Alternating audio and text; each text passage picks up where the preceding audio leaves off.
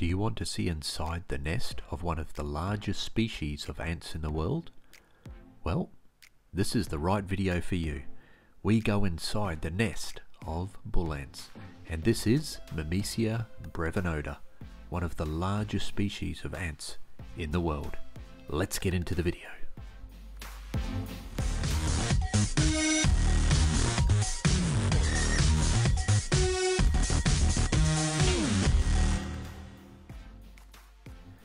So as mentioned, this is my colony of Myrmecia brevinoda, a very large species of bull ant.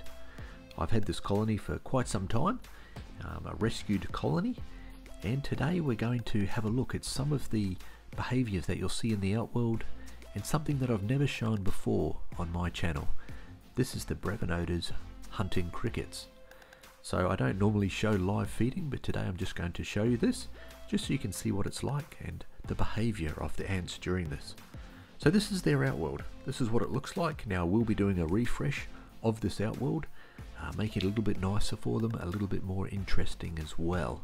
So look forward to that. There'll be a video coming up soon, so make sure you subscribe to the channel so you don't miss any of these beautiful updates on this colony. As mentioned, the Myrmecia brevinoda, a very large species of bull ants. Here we can see the coloration of them. They've got that deep sort of red colour, and the abdomen is black. Very large mandibles and serrated mandibles at the front to grip on to anything. Here we can see one of the workers feeding from the liquid feeders. Now this is a special make. This is from Ant Shop Oz and bull ant feeders because of their large mandibles, they generally can't get into a lot of the liquid feeders out there.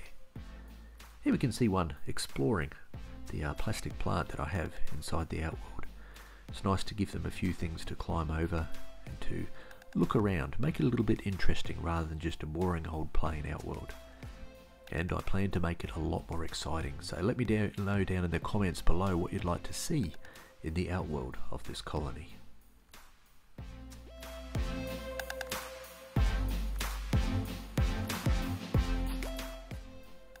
Always interesting to be able to watch them as they explore the outworld. Over in the corner here we have a large trash pile for all the debris. Interesting that they've moved the rocks over as well.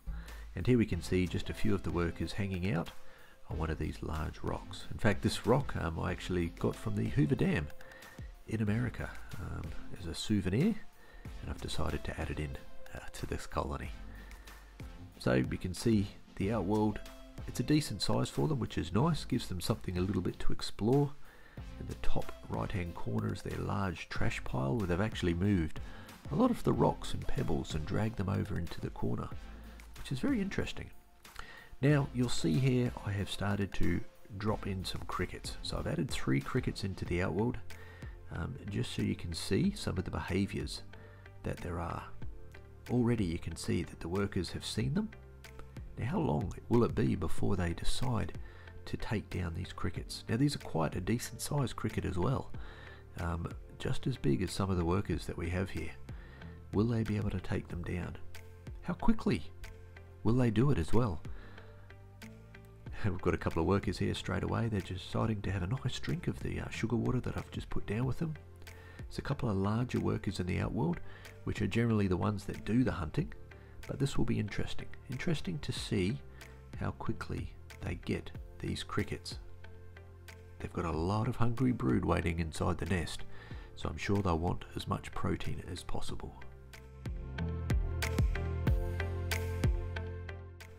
It's actually quite amazing to see that the crickets are right here. The workers have seen them. They're not going for them straight away. In fact, in some cases they're backing right away from them. It is quite intimidating to try and take on something just as big as you, I guess. But here we can see they're watching and looking, maybe waiting for the right time to strike. And these crickets probably don't know where they are. Now, I'm not a huge fan of showing live feeding. In fact, this is probably the only time that I've actually done it on my channel.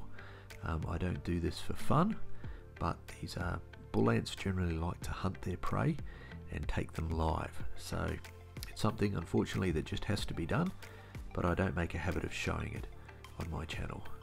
I don't like cruelty to animals at all, so I try to dispatch my protein as quickly as possible.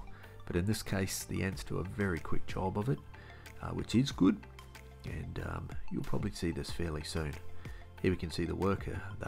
These crickets have powerful rear legs, so anytime they are attacked by the bull ants, they kick with power, and they'll be able to flick those ants straight off them.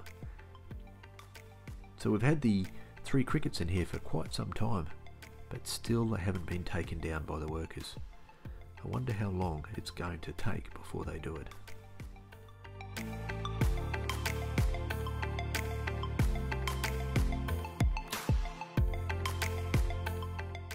can see a worker here at the back just with the 2 crickets. Look at it follow it. It's following it along, it's checking it out. Is it going to pounce? It's looking like it's about to. This could be interesting. And then it just backs away. It gets a little bit cautious there. A little unsure what to do. And it looks like the cricket's just going to move away. Survives this time.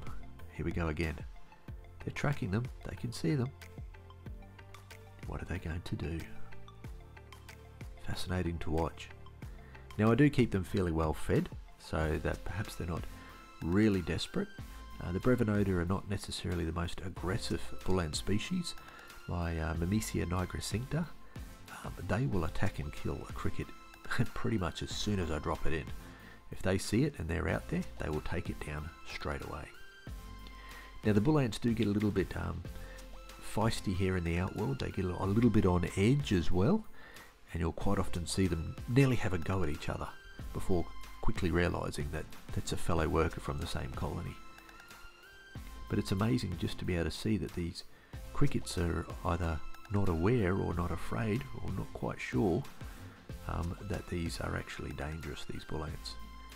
Here we can see a cricket having a little bit of sugar water. Interesting. Will the worker appreciate that? Oh, the worker is not interested at all. Not in the mood to take down something easily its size. And as I said, with these powerful hind legs of the crickets, they can actually do a little bit of damage. This worker is quite upset by that. Whoop, another one's coming. Wow, look at that. Boy, they're quick, aren't they? But didn't manage to get latched onto that cricket at all, and those powerful hind legs of that cricket has just flung that worker off straight away.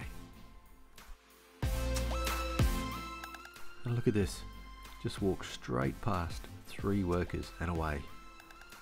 Boy, this cricket is lucky. Here's the other one. Now you see the workers there attacking each other, a little bit jumpy. And I think it's seen this cricket. Here it is. What's it going to do? Is it going to strike? Oh, it's chasing. It knows it's there. It's upset. This worker is upset. Oh, so close and flung off. Boy, that worker is going to be a little bit upset. I reckon she'll be back. Here she goes. Whoop, and bang. Look how quick that is.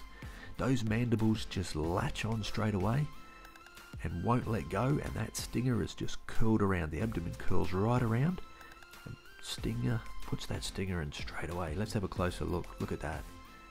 Not letting go at all.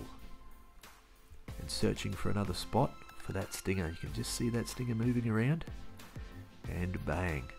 This cricket is immobilized pretty much instantly. Pretty much killed straight away by that sting. Now it's still twitching a little bit, and that'll probably be a little bit of its natural twitching.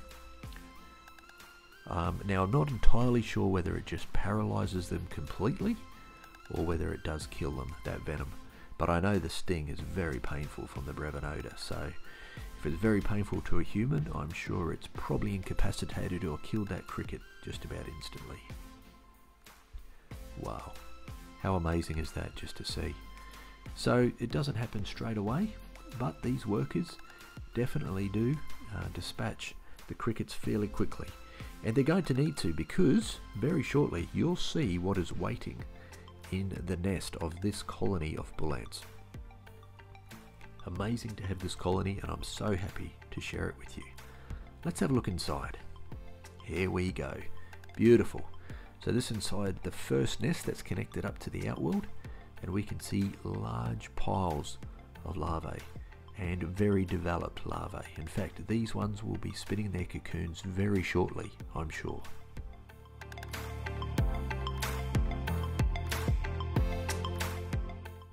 Now it's really nice to be able to see this many larvae being produced. This is not the first generation of eggs that have got to this stage.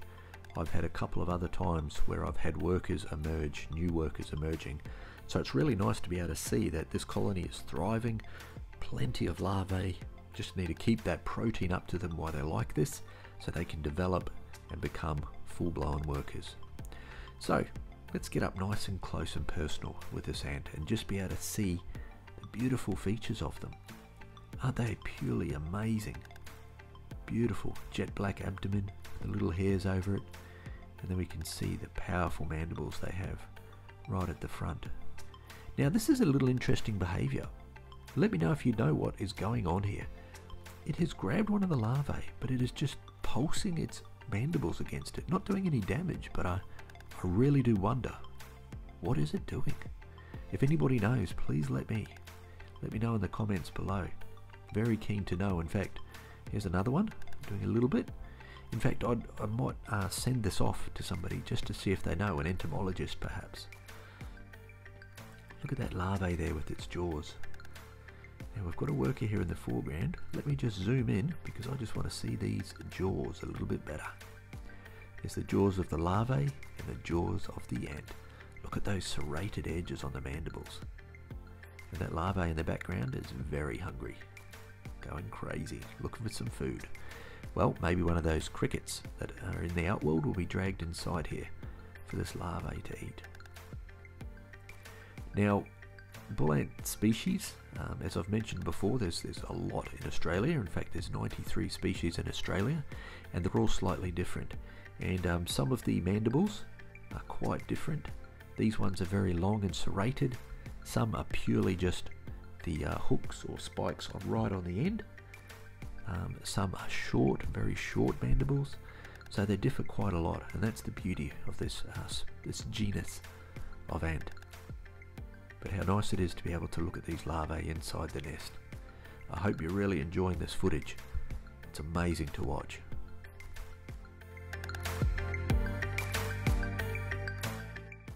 Now, one thing you may notice here as we look around this colony is the difference in size of the workers.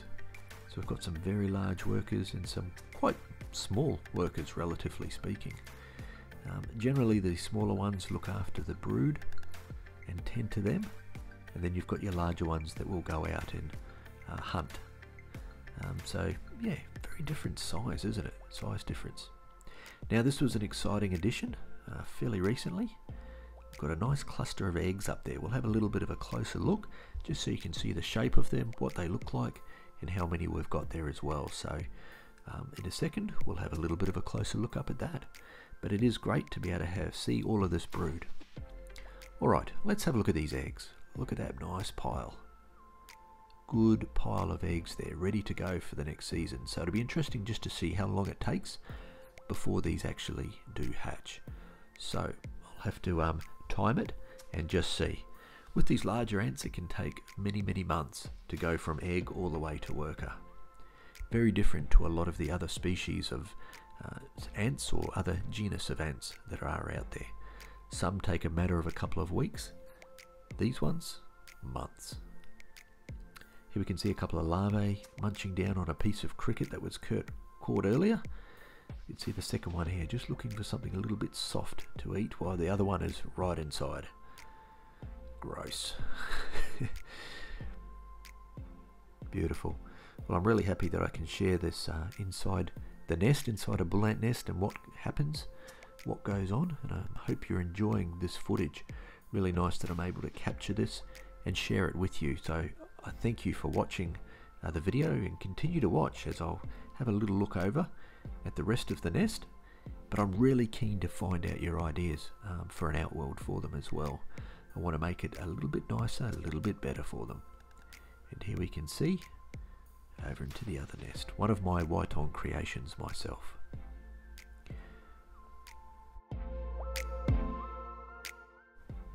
So do you have a favourite species of bull ant? Please let me know in the comments below what your favourite one is. What ones do you currently have? Are you chasing a particular species of Myrmecia? Let me know in the comments. Really keen to find out what you guys have and what you would like to see in the future. Is there a particular species you'd like me to be able to keep and showcase to you as well? I have Nigra cincta currently as well. And unfortunately my Piliventris colony is dying out, which you would have seen in a recent video. If you haven't, check that video out as well. But as always, I really appreciate you watching the videos.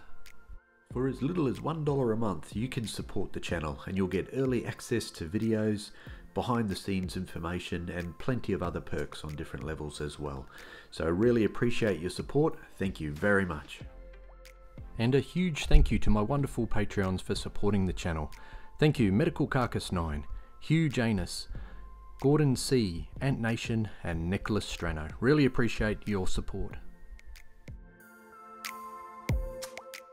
If you haven't subscribed to the channel, please hit that subscribe button. Really appreciate the support.